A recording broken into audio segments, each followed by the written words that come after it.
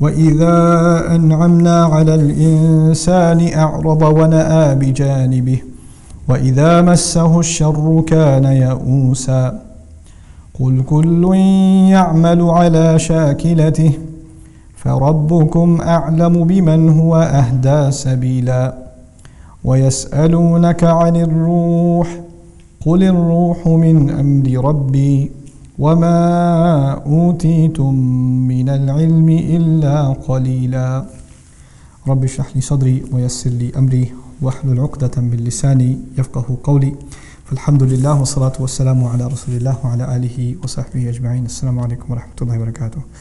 So inshallah, in this brief reminder I want to share with you some ta'amulat, some reflections from 3 ayat that belong to Surah Al-Isra. This is the 17th surah, and these are ayat number 83, 84 and 85. Allah Azza wa Jal says, وَإِذَا أَنْعَمْنَا عَلَى الْإِنسَانِ, when we shower favor onto the human being, أَعْرَض, that the human being ignores it, deliberately ignores it. The suggestion here is that when human beings are given lots of gifts by Allah, human beings start becoming deluded into thinking somehow they deserve them, or they are entitled to them, or this is because of their own doing, or their own accomplishments, or their own capability. So they completely ignore the fact that these are favors. They actually start thinking they own them, or they're entitled to them in one way or the other. وَنَأَى بِجَانِبِهِ, and he turns away to his side. In other words, this is kind of a, let me give you an English translation, an American English translation of نَأَى بِجَانِبِهِ. That's نَأَى بِجَانِبِهِ. Okay? So this guy, when somebody says Allah has given you a lot of favor, that's literally captured in language.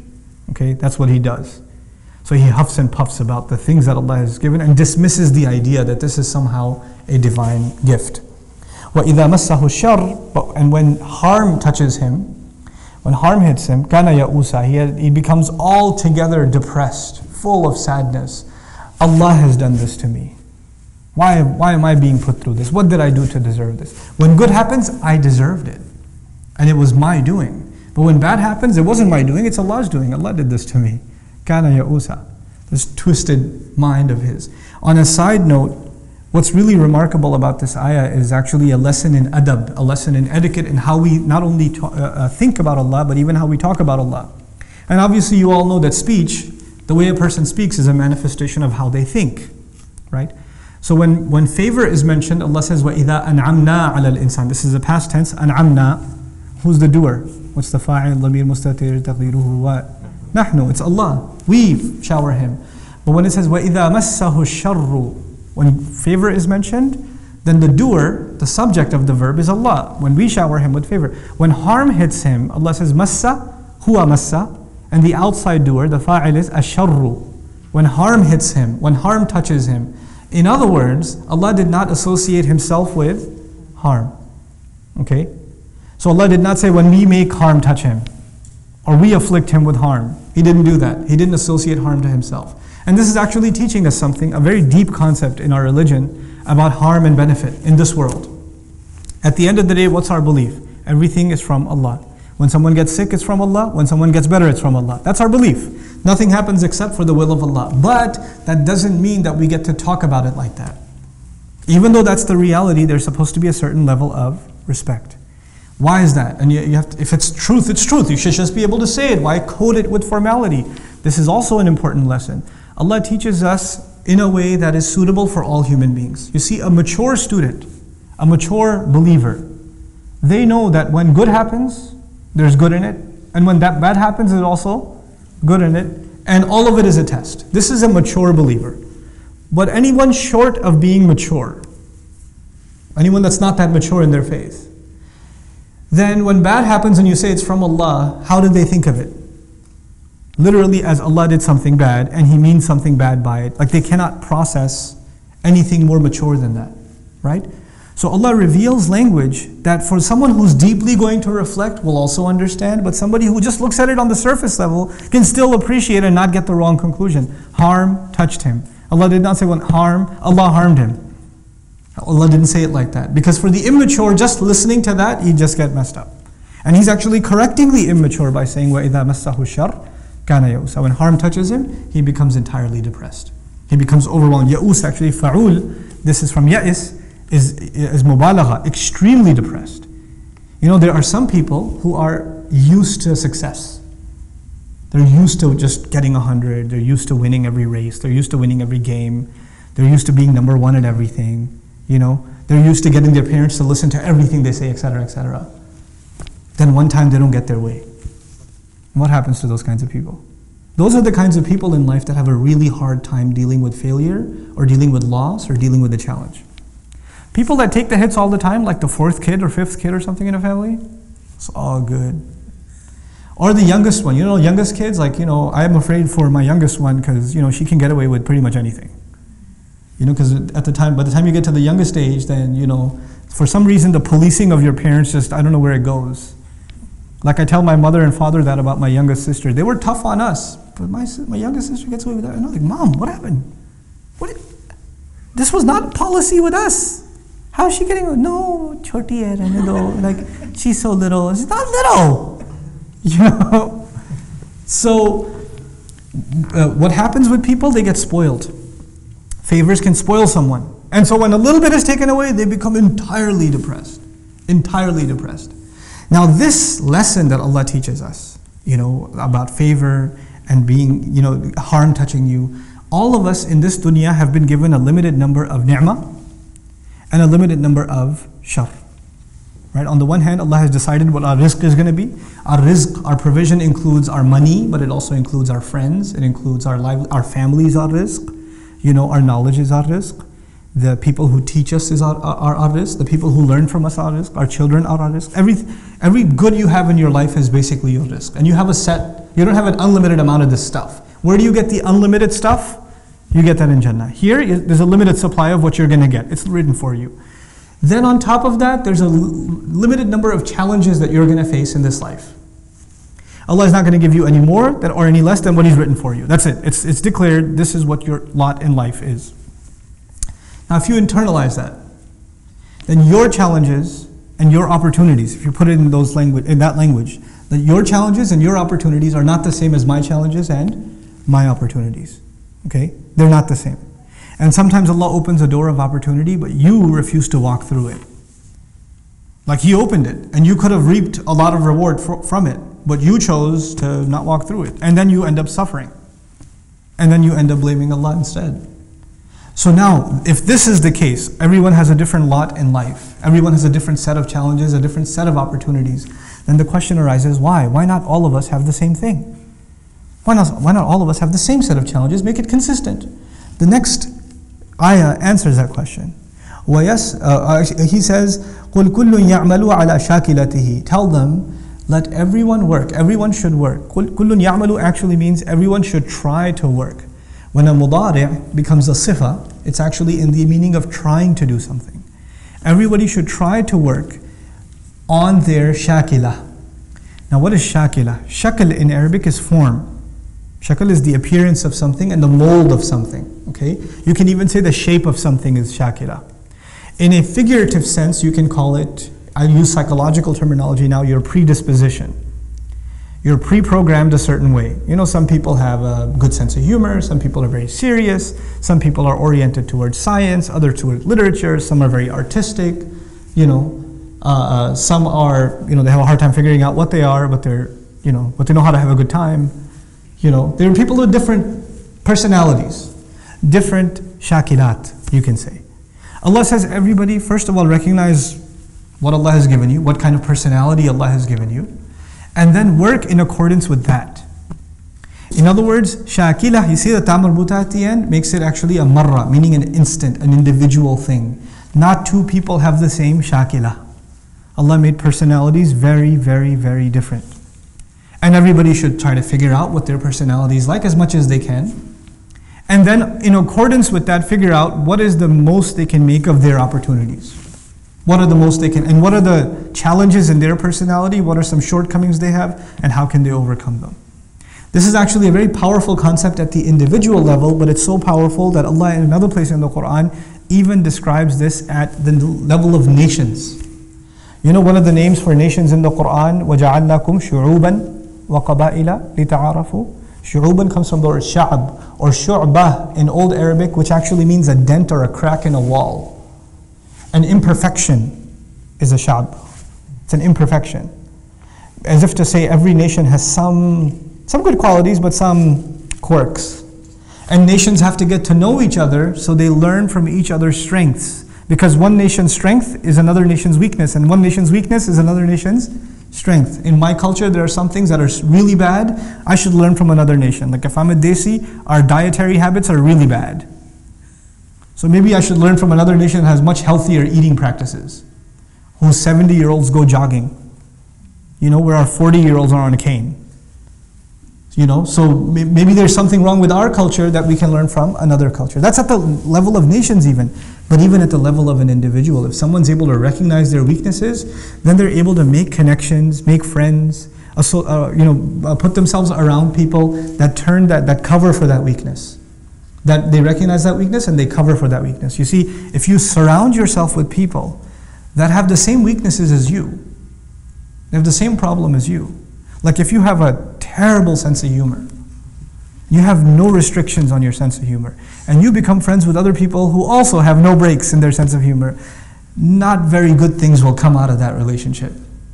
Maybe someone in this relationship should have what? Some sense of, okay guys, that's enough. Let's cut it out. You see what I'm saying? Somebody has to be there. But by the way, if everybody's super serious, and you're serious and all your friends are super, that's a very depressing life. You need somebody to stir things up. Now in terms of deen, in terms of what Allah wants you to do with your life, everybody should, instead of complaining, or you only get happy when good things happen, and you get super depressed when bad things happen, the reality of it is, each of you will have your share of good and bad in this world, and you need to make the most of it given your personality, given your shakila. فَرَبُّكُمْ أَعْلَمُوا بِمَنْ هُوَ أَهْدَى سَبِيلًا. Then your master knows who is more guided in terms of a path. And he didn't say as-sabil either, he said sabilan. He made it actually, this is a tamyiz of it, in terms of a path, suggesting that each one of us will have a course, depending on our shakila. Now, which raises another question. Where did these different personalities come from? How come we have different personalities? In psychology studies, they study genetic twins. One's favorite color is blue and the other's favorite color is purple, and they're like, we can't figure this out. Genetically, they're the same. Because some said your personality is a product of your genes and your environment, right? Nature and nurture. But then they can't figure out these cases where the nature is the same, genetically they're the same, and they're brought up in what? Same household. So their nature is the same and their nurture is the same, but this guy likes bicycles and that guy likes boats, or whatever. This one's into sports and that one's into chess, and they can't figure this out. Genetic twins, how can they do this? Allah Azza wa Jalla actually answers this question. And He says, there is something mysterious about you and what's going on inside you. The next ayah is, وَيَسْأَلُونَكَ عَنِ الرُّوحِ قُلِ الرُّوحُ مِنْ أَمْرِ رَبِّي. They ask you about the ruh, the essence of the human being. By the way, ruh, interesting word in Arabic, associated with rawh, like farawhun wa rayhan, joy, pleasure, contentment, satisfaction. There's something inside of us that is the source of our happiness, is the source of our contentment, and it's distinct to each and every one of us. We can only know very little about it. Allah says, they ask you about the ruh, tell them the ruh is from the command of my master, min amri rabbi. Shah Waliullah Dehelvi rahimahullah used to argue that there are two worlds of Allah's doings. There's the alamul khalq and alamul amr. Alamul khalq, the world of creation, and the world of command. And what he meant by that is that Allah created this universe, a physical universe, in which there are certain laws that govern it. It's dictated by time. For instance, when you plant a seed in the ground, it doesn't just pop up into a tree, right? There's a process by which it turns into a tree. A baby doesn't just turn into a man overnight or a woman overnight. There's a process, there's a time. And this is the world of khalq. Allah made things with tadarruj in the world of khalq. There's a process and progression in the world of khalq. But there's the alam of al-amr. There's the world of amr, where Allah commands something and it comes into full formation to perfection when? Instantaneously. Like the angels are from what? Alam al-amr. The ruh is from what? Alam al-amr. The Quran is from Alam al-amr. Right? So there's this unseen world where things happen. They're first of all not limited by time like we think of time. They're not limited by distance like we think of distance. They're not limited by process like we think of process. It's its own entity, the world of al-amr, the amr of Allah. Which is why when amr is mentioned, إِنَّمَا أَمْرُهُ إِذَا أَرَادَ شَيْئًا أَنْ يَقُولَ لَهُ كُنْ فَيَكُنْ. When He says amr, He gives the amr that it should be, and it comes into existence immediately. It happens immediately. That's the world of Allah's amr. And these two worlds seem to be separate most of the time. In us as human beings, we actually have, our physical growth is from alam al-khalq, and our spiritual entity belongs to alam al-amr. Prophets alayhimu salatu wasalam are teaching people, but their teachings come from where? Alam al-amr. And the miracles that they're given, which break alam al-khalq, because they belong to alam al-amr, right? So the fire stops burning in Ibrahim alayhi salam's case, that's from the amr. Now Allah is saying that your ruh, something inside you, belongs to alam al-amr. قُلِ الرُّوحُ مِنْ أَمْرِ رَبِّي. It's from the amr of my Rabb. And how much do we know about angels? How much do we really know about, the world of amr? Not much. We can have some idea that whatever Allah tells us we can have, otherwise it's entirely unseen and unexperienced to us. So actually what we're learning then is, there is something inside of us, inside of you and inside of me, that is the essence of my personality, and yet I know about it very little. وَمَا أُوتِيتُم مِّنَ الْعِلْمِ إِلَّا قَلِيلًا. You have been given about knowledge, from within its knowledge, within knowledge itself, very, very little. There's something inside us so powerful that we can't even know it ourselves. Now, think about this in retrospect. The human brain, the physical brain. This is not ar-ruh. This is just some gray matter and some electrical signals going off between microscopic cells over here. This stuff, how much do neuroscientists know about the brain? After all this research, they tend to say we know almost nothing. We're only beginning to scratch the surface. And that's within alam of what? Al-khalq. So how are we going to know anything really about alam al-amr, the ruh? So what Allah is teaching us then is that we have to go on this expedition. When you work towards your predisposition, you will discover more about yourself. You will not discover who you are until you put yourself to work. And this is the lesson I want to leave you with. Young people nowadays, especially young people nowadays, say, I don't know what I should do. Ustad, tell me what I should do. What should I major in? What kind of job should I do? And they don't do anything. And they get 30 bits of advice from someone. Then they go to someone else and get another 40 bits of advice. Then they go to someone else and get another 50 bits of advice. And they have all this advice from all these people, and they say, well, I asked 100 people and I got 100 different kinds of advice. Yes, that's because you asked 100 people and you got 100 different kinds of advice, because human beings are individuals. They're going to give you individual advice. Until you put yourself to work, you're not going to discover who you are. You're not going to know your strengths, and you're not going to know your weaknesses. Stop being afraid of work. Stop being afraid of jumping in, trying something, failing. Failure is good for you. It exposes the holes in the wall. It exposes what you need to work on. It also exposes the few things that you are good at, and maybe you should refine them even more. But that does not happen until you grind it out, until you throw yourself in the middle, in the mix. I'd like you to think of the fact that our ruh is from alam al-amr, but this life that Allah gave us here, in which we can put ourselves to work and discover ourselves, is not an unlimited life, is it? So, between coming of age and sleep, and then old age where you pretty much become senile, we don't have a lot of years to figure ourselves out, to put ourselves to work. So don't be afraid to try things. Allah has given us this incredible adventure in the world. Don't be scared to try stuff.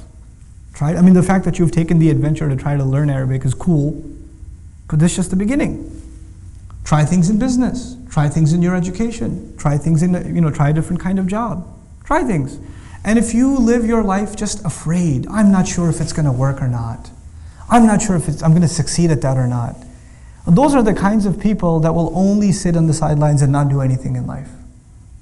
You have to stop being afraid of failure. You have to work on your shakila. You have to let go of that inhibition. And once you let go of it, amazing things will happen in your life. When you stop being depressed about failures. My favorite student, I've taught, Dream's been around for now 5, you guys are year number 5, it's crazy. You guys are year number 5. One of my favorite students of all time, I'm not going to name him. You know what his problem was? Allah created him not to learn Arabic. That's what I say about him. He's my favorite student. I love him to death. This guy, no matter how hard, and he studied harder than anyone else I know. Day in, day out. He's sitting in class, breaks, everybody else is playing ping pong or slapping each other. He's studying. People are taking lunch breaks. He's studying. He's buried in the notes. He's buried in review. He's always asking questions, studying, studying, studying. He's got piles and piles of notebooks that are filled up with his notes, and get another one and another one and another one. His hand's starting to hurt. No, I'm not going to use a laptop because that's for lazy people.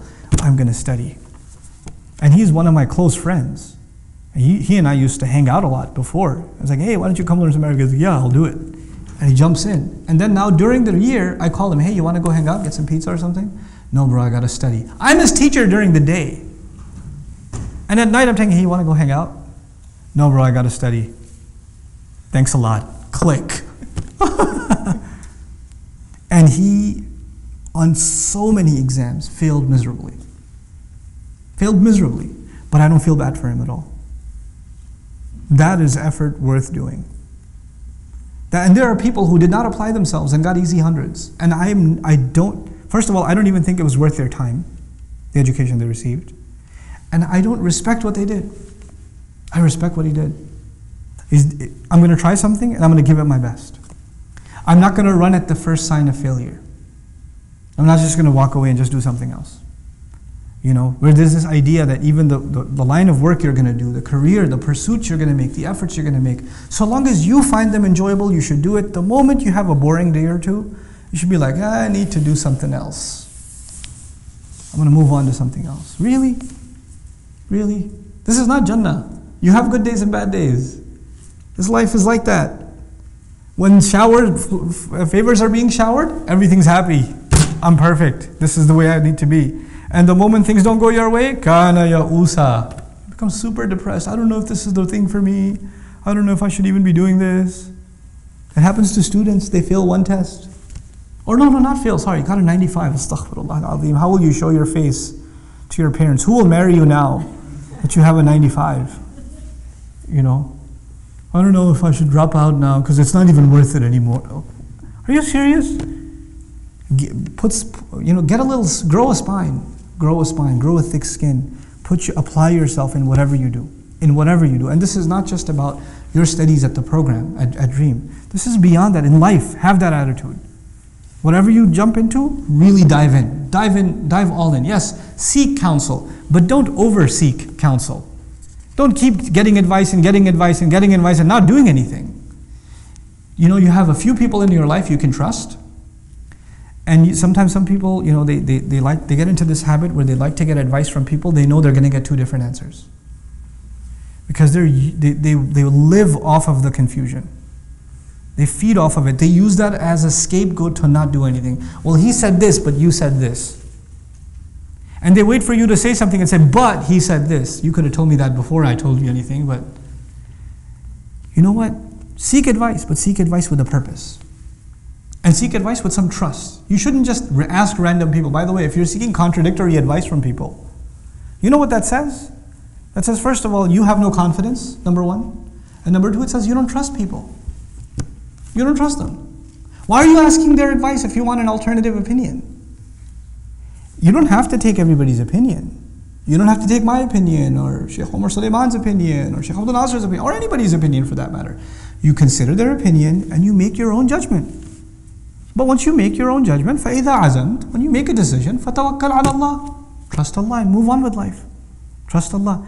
This is how you get to discover yourself. And that's actually a very important lesson in life that Muslims, all of you, have to internalize, and inshallah ta'ala, great things will come for you in life and for the benefit of others in your life if you internalize this. Barakallahu li wa lakum fil Qur'an al-Hakim wa nafa'ani wa iyyakum bil ayat wa dhikr al-Hakim. Wassalamu alaikum wa rahmatullahi wa barakatuh. Hello, my name's iPhone 6 Plus. I'm an atheist. I don't believe in fairy tales that some creature with intelligence created me. It's gonna do this!